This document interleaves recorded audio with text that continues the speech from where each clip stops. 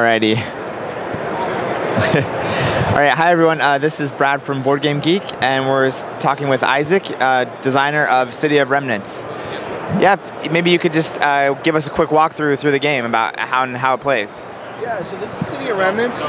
What you're going to be doing in City of Remnants is that you're going to be playing as gangs that have been thrown onto this kind of refugee planet by the Yugai, which is this evil overlord race that's taken over your planet, and you're pretty much the remnants of what has been left over of your civilization. Alright? So you're going to be choosing one gang. Each gang is going to have a different starting deck that is going to show you a different play style with each deck. Right here we have the yellow deck. What they do is that they're going to be able to recruit units into their gang very easily and cycle through their deck. We have the green deck, who's very good at gaining money, and having money is going to allow you to take any way to victory you choose.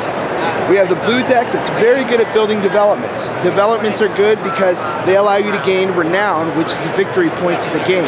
Building developments onto the map, that's going to allow you to get more victory points and take over different things.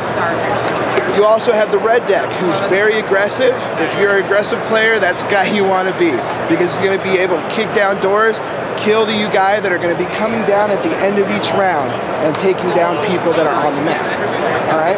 What you're trying to do is you're trying to gain renown throughout the game. Once all the renown is gone, whoever has the most renown is the victor, and the game ends. Awesome. Sounds pretty cool. Are there plans for future factions to kind of battle it out in the city? Yeah, as long as the game is done well, I have already built an expansion for the game that's going to be releasing 4 different starting decks.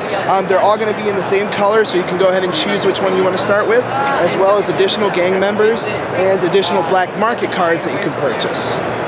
Great. And I know it's available for sale at the show. Is it also available in retailers already, or will that be coming down the line? They should all be in retail stores by April 10th. You can also go to our website, plaidhatgames.com, and check them out.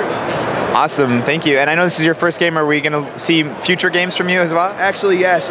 We've already announced the fact that I am the designer for BioShock Infinite, which is hopefully going to be at Gen Con, and we might be even able to release it a little bit earlier than that. I also have another game that's signed by Plaid Hat Games, but we're not talking about that one yet, so keep tuned.